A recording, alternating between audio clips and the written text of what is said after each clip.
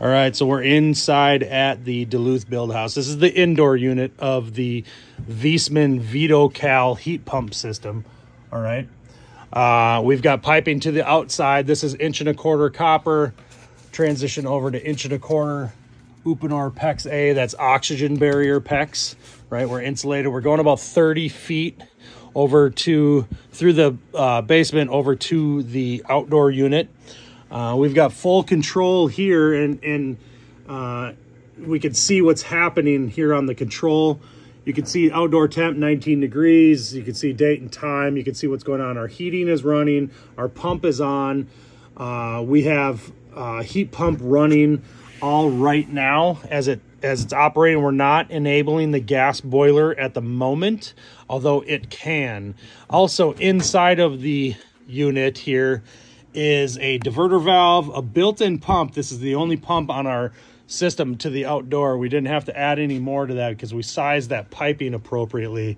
And then we've got a capability of using this as electric resistant backup heaters. Those are heating elements inside of this small little reservoir. We're not using this. We have programmed the unit to use the gas boiler as the backup.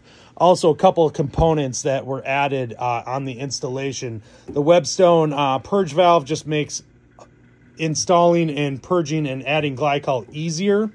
And then I added the Caleffi XF filter. So this is an inline filter. You can see it there. It is protecting the outdoor unit. So this has a filter media inside of it. It has a magnet inside of it, and it's going to collect particles, just incredibly small particles that are going to keep the outdoor unit, which has a flat plate heat exchanger. It's going to protect that, right? So you can flush this out. It's self-cleaning by turning this here. Any kind of debris is going to fall to the bottom of this canister.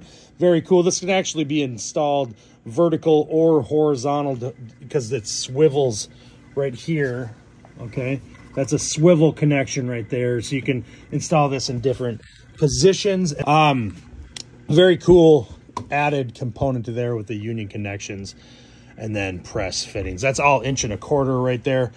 Not absolutely necessary. It is recommended in the Viessmann manual, and if you're doing these hydronic air to water heat pump systems, you want to consider something like that.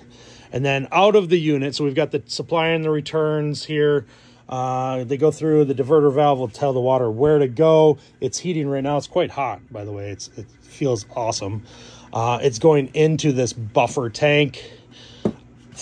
It's charging this buffer tank, which the gas boiler is also connected to. This is a plastic 40-gallon buffer tank. Out of the buffer tank, we're going to go to the distribution piping. We've got loads of in-floor heat. We've got underfloor heating here. We've got remote building here where we've got that Uponor EcoFlex here where we're supplying heat to a remote workshop. We've got our expansion tank.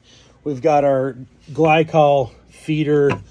And that is kind of the other side of what this was applied to. You saw some videos of that so far.